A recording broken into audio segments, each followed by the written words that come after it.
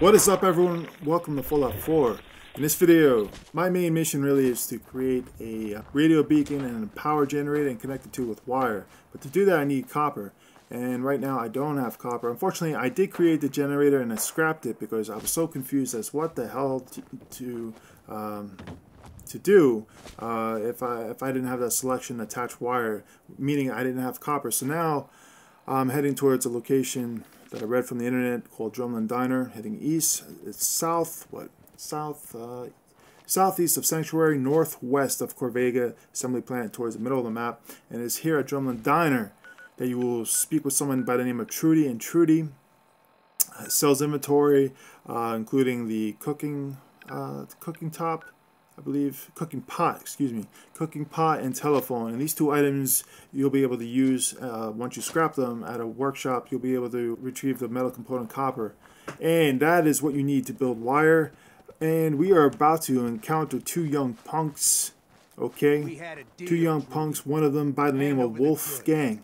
And on the subject of punks especially attacking an elderly woman, he bought them fair and square. this is just a follow-up to my serious video on the topic of that happened with Drama Alert and RS Glory and Gold, a senior Twitch streamer. Okay, that was a disgusting sight. I made a heartfelt video about it, but like, I don't know, young people attacking old people, that's like a no-no. So in this scene, my dialogue options fail me, okay? And I'm not able to persuade him to leave. And the guy said, Wolfgang says to me, "You're dead." No, and I say, no, I'm going to shoot you and kill you. So I have to kill these two gang members, all right? My dog's going to help me because my dog doesn't like punks either.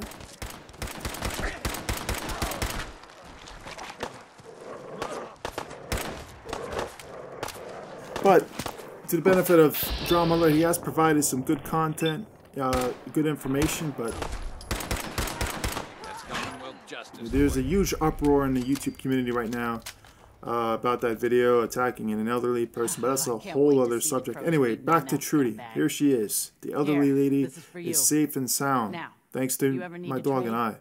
And we are about to take the items from her, including the telephone and the cooking pot. And these two items, with these two items, you will take them to a workshop area.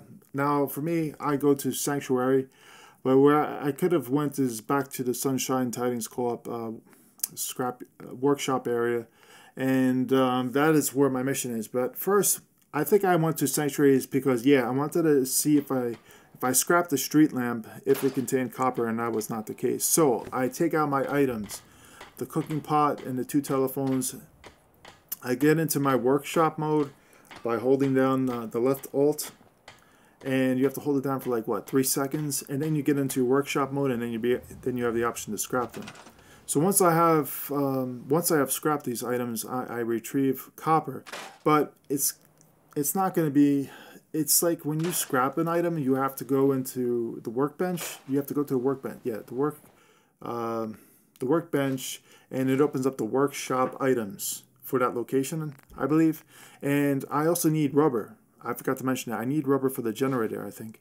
So I have to get rubber and the copper that I scrapped here. And my next move is to fast travel to the Sunshine Tidings Co-op. And it is there where I have to build and activate a radio beacon.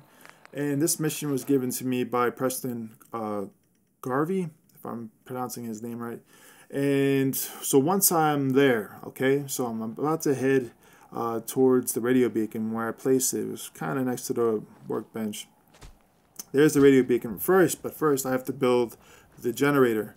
And the generator, it's going to cost me some copper, but thankfully it's not all the copper that I have. It's only going to cost me 2 copper. See, I have 3 out of 2 copper, so I have 1 more, 1 additional. And so I'm going to place that generator right next to the radio beacon, and then I'm going to attach wire. There, see, I'm going to hit down on space, attach wire, bam. And then I think you have to hit space again or left click, I'm not sure, and then my mission is completed. The recruitment radio beacon has been built and connected to the generator and is powered. Now I must talk to Preston Garvey and I have to return to him. And that concludes this video, everyone. Thank you all for watching, and I'll see you in the next one.